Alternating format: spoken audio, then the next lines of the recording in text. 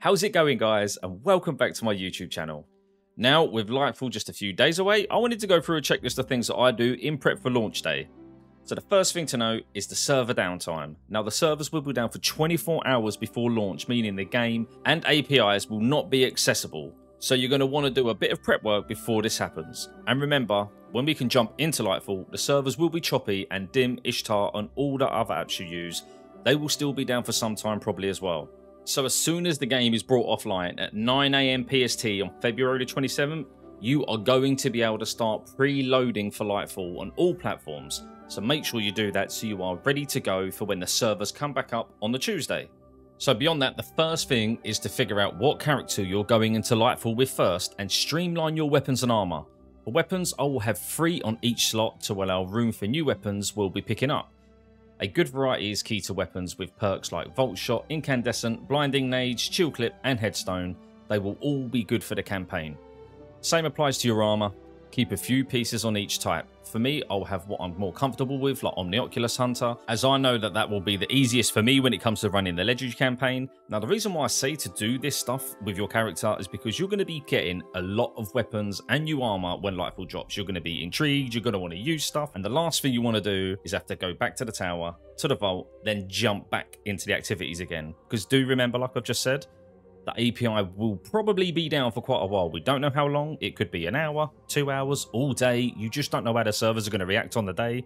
So it's definitely worth just doing this and leaving a good 5 to 6 spots for new gear to drop. For me, I'm going to be leaning into taking machine guns and grenade launchers due to the buff they're getting, along with some exotic weapons like Polaris Lance and the Two-Tailed Fox, because I'm really intrigued to try them out with the changes that are incoming to them. But remember, variety is good and it's what you like using that is most important. Now, with all the changes coming to mods, the first thing I'm going to want to do is remove the seasonal mods because they are not going to be tied to any piece of gear anymore. You're just going to unlock them from the seasonal artifact and they're just going to be passively applied to your build.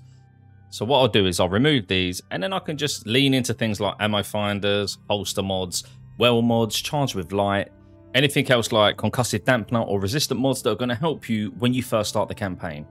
So what you can do now is you can potentially set up your build for day 1 so you can jump straight in.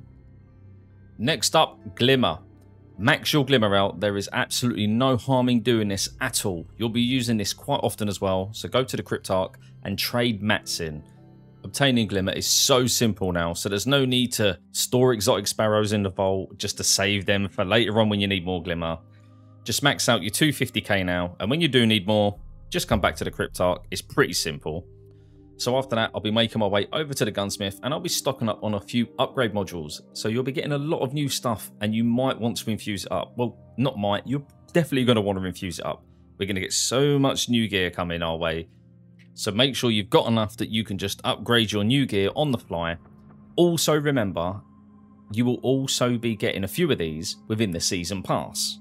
And just a side note, you will be leveling up to the soft cap 1750 really fast, which means that any well drops you get from anything you're doing is going to be a higher power level than the gear you've already equipped.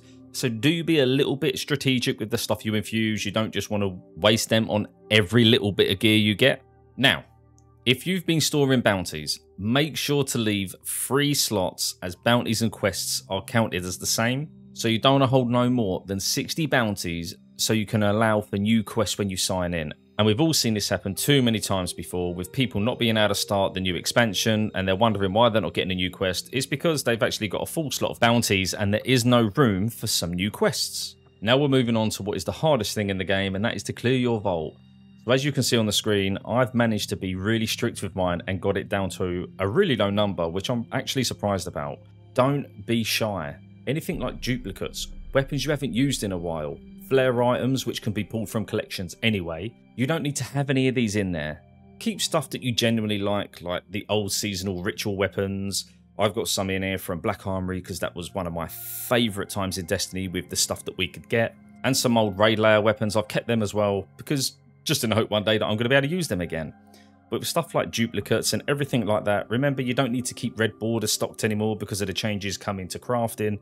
Be pretty strict, leave loads of room for all the new gear that you're going to get over the next year. I see it all too many times. I look in friends' vaults and they've stored ghosts, they've got duplicate exotics, they've stored sparrows, emblems, delete it, and then pull it from your collections if you want to try it again later. So there's no excuse, guys. Get your vault cleaned.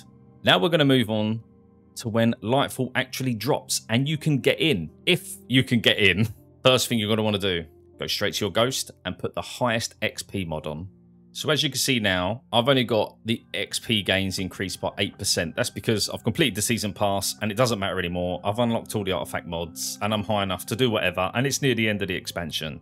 But as you can see, this mod is fragile and will expire at the end of Season 19. Now this mod has always been the same like this. It will always expire. So what you're going to want to do is go straight to your Ghost, equip the increase XP gains by 12%.